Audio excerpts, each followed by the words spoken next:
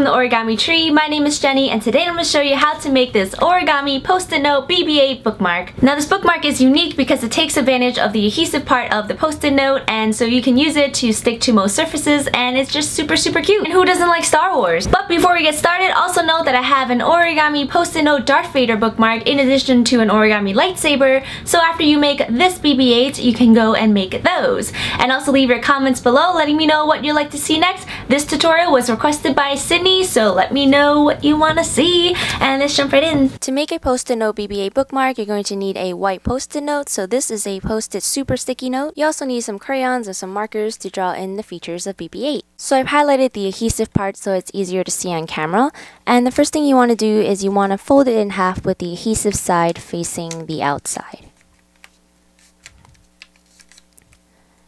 After that, you want to unfold, and then align this bottom side to the horizontal center crease that you just created. So just fold it straight up and crease that in. Rotate and repeat the same thing on the other side. So you're going to fold straight up and crease it in.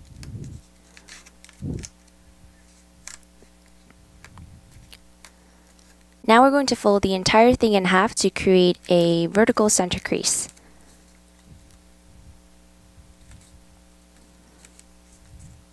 And then unfold. After that, we want to unfold the top and bottom flaps and flip the whole thing over. Next, you want to take this bottom left-hand corner and fold it diagonally to align with this first left-hand crease. So we're going to fold it diagonally to create a triangle shape and then flatten. Then you want to repeat the same thing again. So fold it diagonally to this crease here and flatten. Repeat the same thing on the right side, so you're going to fold it diagonally to this first crease, crease that in, and do it again. And next you want to take these two flaps and fold it inwards towards the center. After that, we're going to flip it over. So now we're going to take notice of this horizontal crease that we created earlier, and we want to fold it back, and then immediately fold it back up.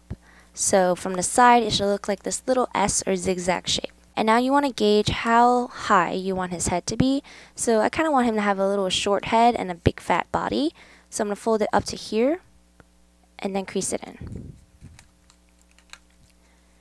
And from the side, it should look like a zigzag. Now you want to flip the whole thing over. And you want to take this part over here and fold it up, just the top flap, fold it upwards. And bring it up, and as you're bringing it up, there should be a little triangle shape starting to form over here. So you want to collapse that triangle and squish it. So that looks like this. And then repeat the same thing at the top. So you're going to fold it down, crease it in, and then flatten this triangle that naturally forms. Then you're going to flip the whole thing over. And you want to round off the four corners of the BB-8's body. So you're going to fold this back, this one, and this one. And then you're going to round off the two corners for the head. And now you're going to decorate.